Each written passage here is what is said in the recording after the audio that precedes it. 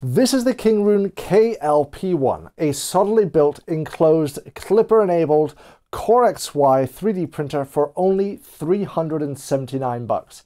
I think it could be the next Ender 3 in the Core XY generation, so grab yourself a cuppa and let's have a chat about this printer. Straight out of the gate, this is a good printer, and I would recommend it for all of you tinkerers out there. It does have a few quirks and things can and should be better, but man, it is awesome to see that we're starting to get so much printer for our buck nowadays. An affiliate link for this printer is linked in the description if you would like to support what I'm doing here. Before I go much further, a little disclosure. This printer was provided to me for free to review, and everything you're about to hear are my own thoughts. If you want to take a look at my full review guidelines, they are linked down in the description. So first, the must-knows.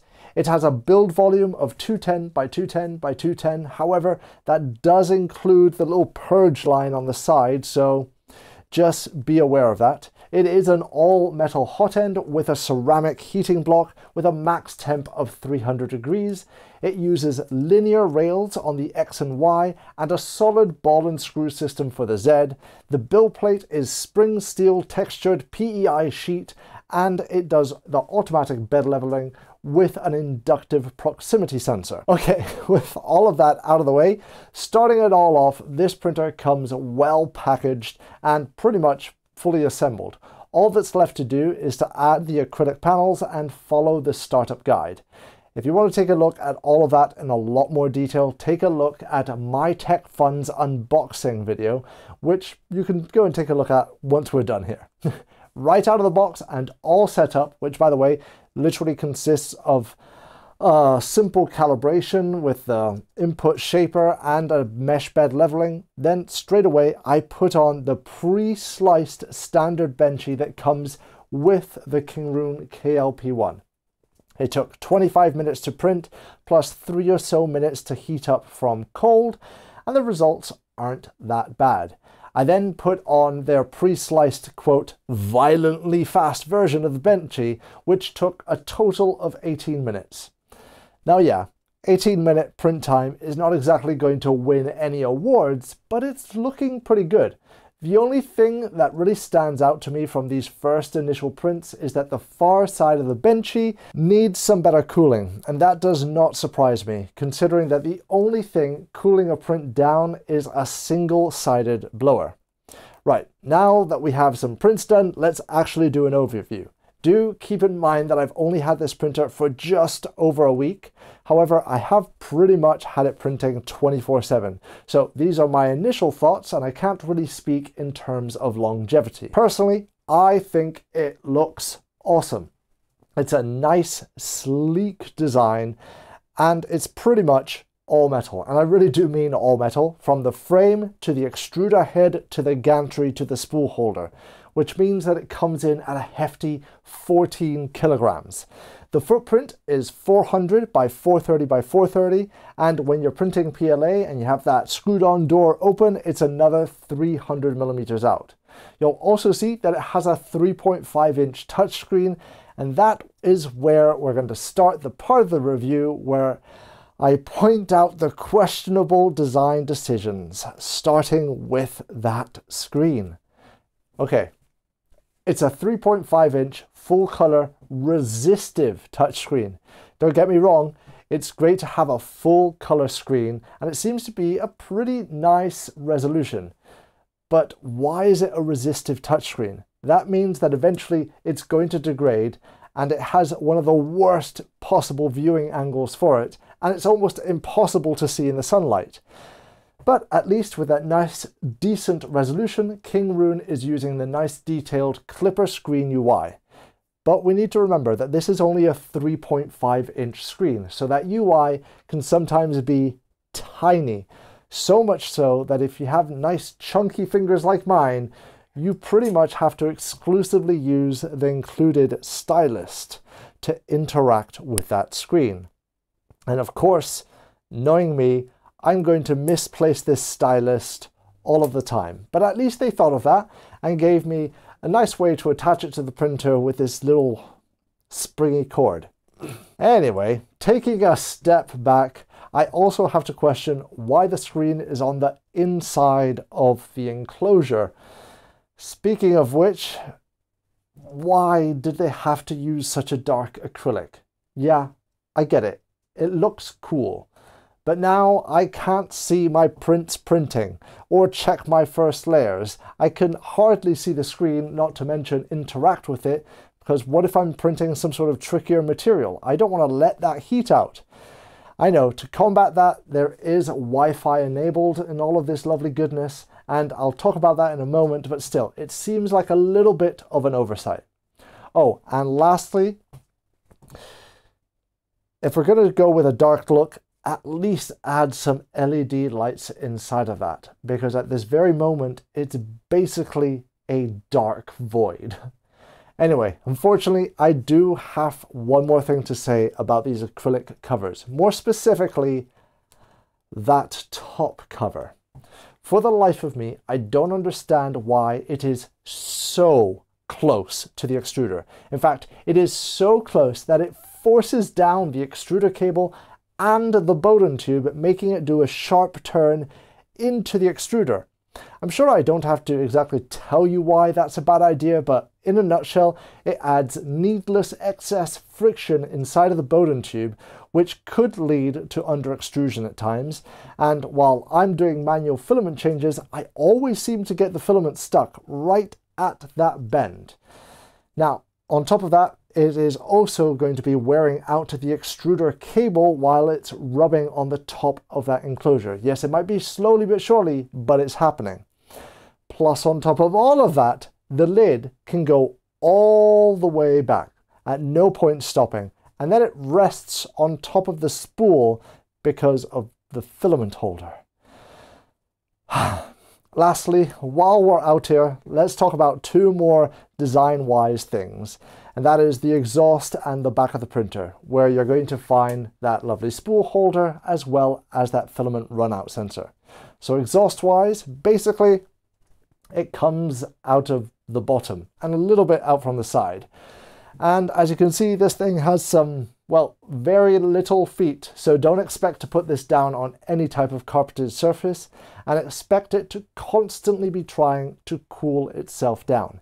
It has a standing hum while it's not printing of 47 decibels, and quite a noisy 60 decibels while printing with the door open, and 53 decibels with the door shut. Now to the back side. I swear, this is a good printer.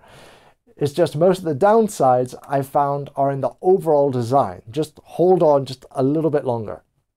So yeah, here on the back, as you can see, you have the lovely filament sensor, and you also have the spool holder, which again, I have to ask, what on earth were they thinking? Most crucially, why is the spool holder so high up and so small? Being so high up, no matter which way you feed that filament into the filament sensor, it's taking a bit of a weird path.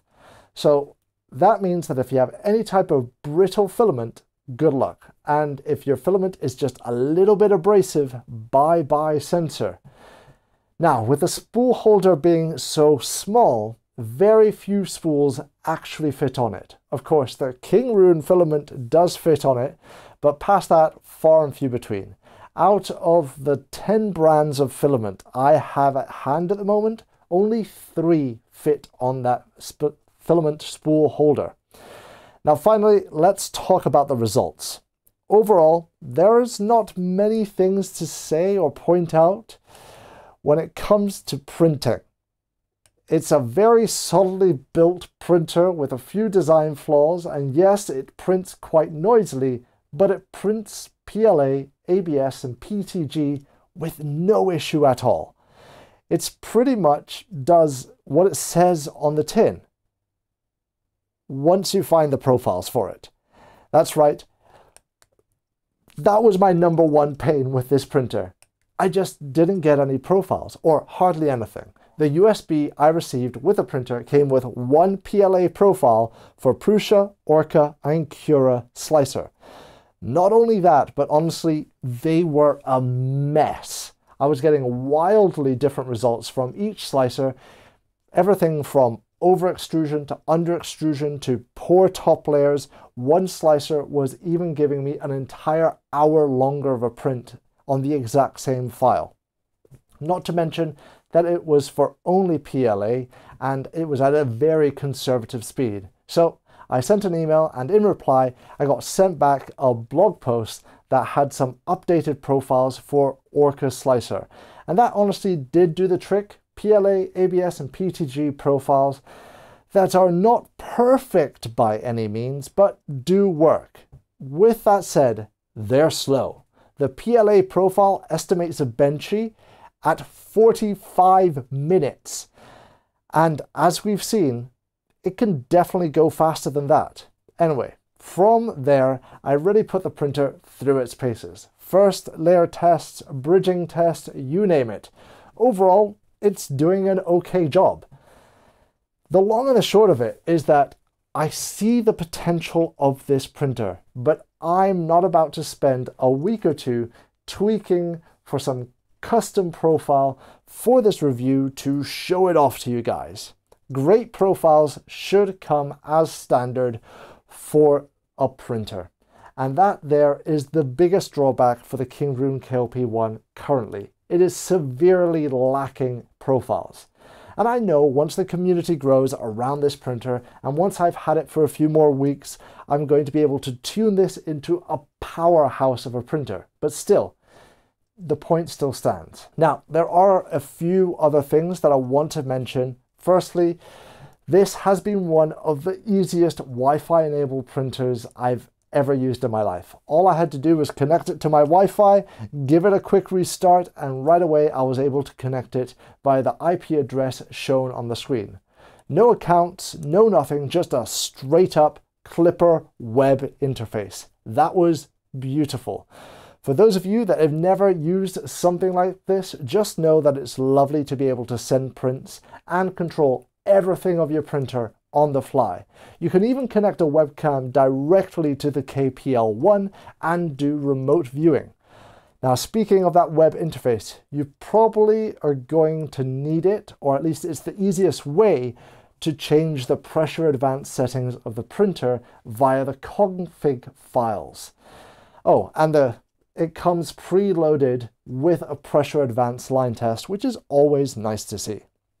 Now, a few other things to give you a heads up on is that the input shaper calibration is loud, and I'm talking loud, 69 decibels loud. As well, as you can imagine, as it's all metal, it has some pretty powerful stepper motors in there, so expect there to be some noise coming from this. Also, the auto filament unload sort of sucks for two reasons.